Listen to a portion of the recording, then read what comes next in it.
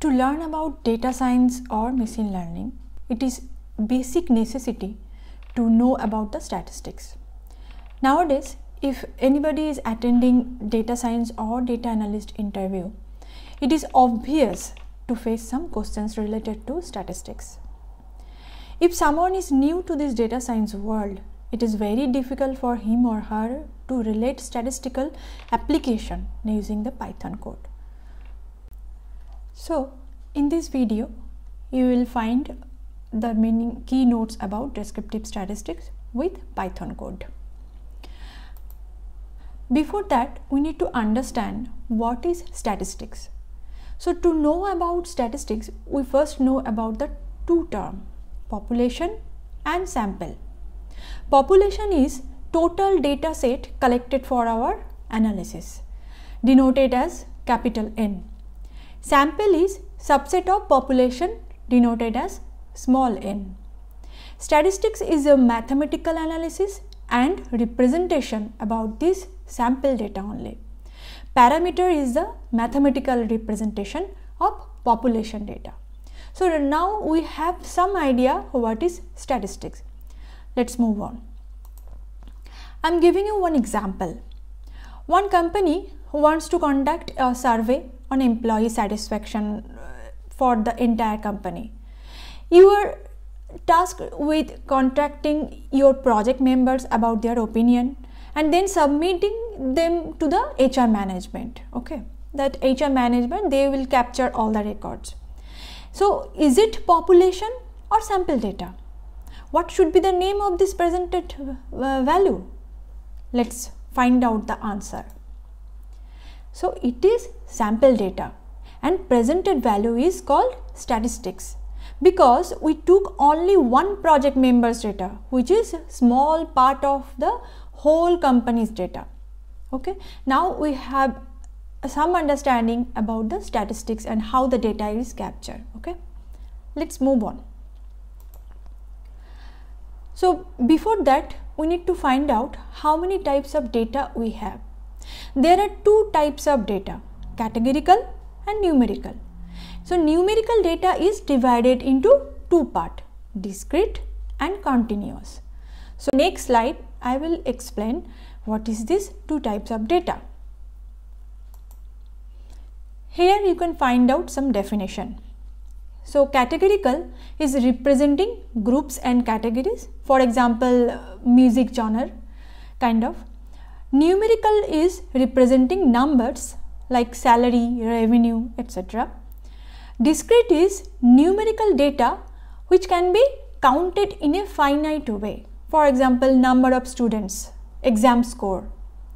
Continuous is infinite and impossible to count, for example weight, height. Till now we understood the type of data. Let us go ahead with the Python code in the Jupyter notebook. First you have to declare all the packages which are required. So I have already done that, and later on I just try to explain how to find out all the type of variables. Okay, so we are categorical and numerical. We know apple, banana, orange, these are all the categorical variable, and here I have prepared one list, and let me run that list. Then you can find out the list of data and you can find out the index zeros data apple. Now I have created one dictionary and it is showing the data in that way, like keys and values. Now how will you get the keys of a dictionary? Like this. And how will you get the values? You have to use dot values. Now I have created another number list. Let me display that list. Now also you can find out the numbers using random function. We have printed 5 random numbers here. This is also a random integer function. And type of this numerical data, so discrete and continuous, and age is discrete data, month is continuous data.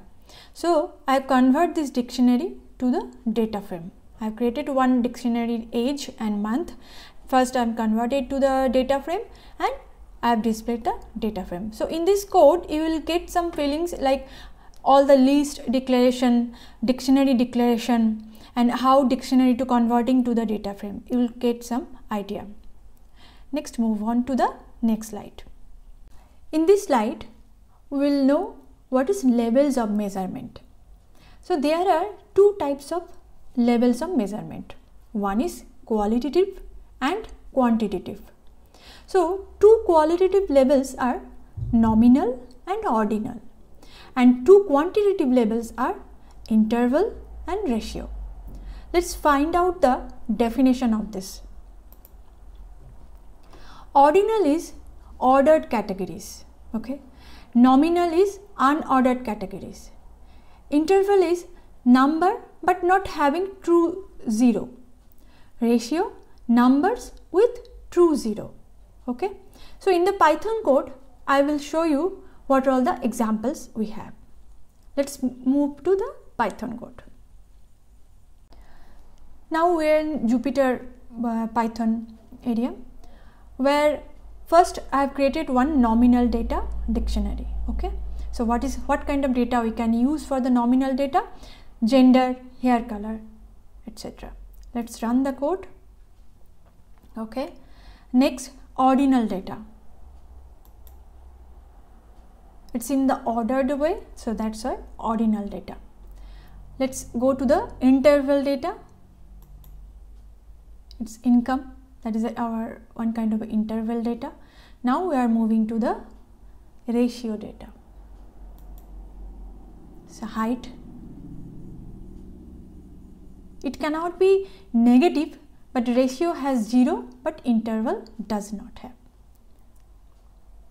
Now we know we can represent these categorical variables and these numerical variables all in a different visualization.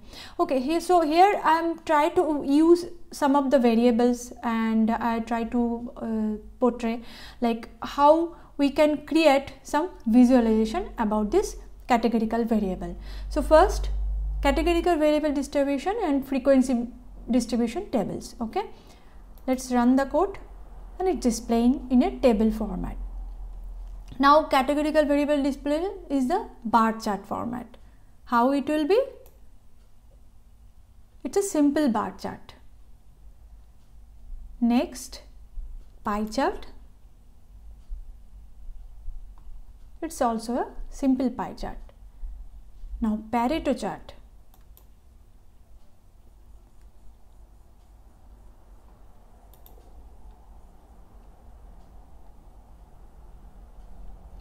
So Pareto chart I am created part by part.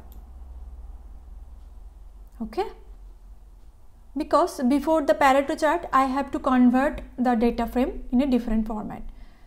I will provide all the code link end of this course. You can find out and you can try it for your own.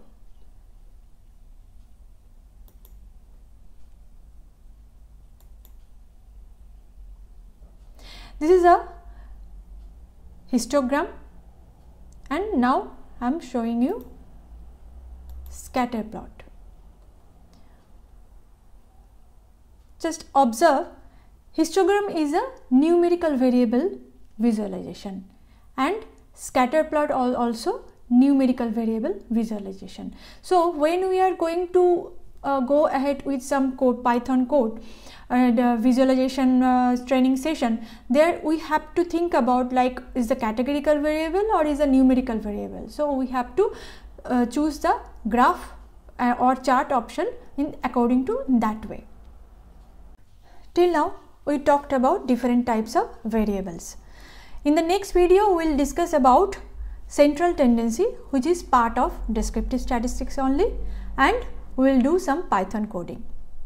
So if you want to know more on data science materials or machine learning or any visualization technology, please like and comment and subscribe my channel to get the more update, and press the bell button. Thank you.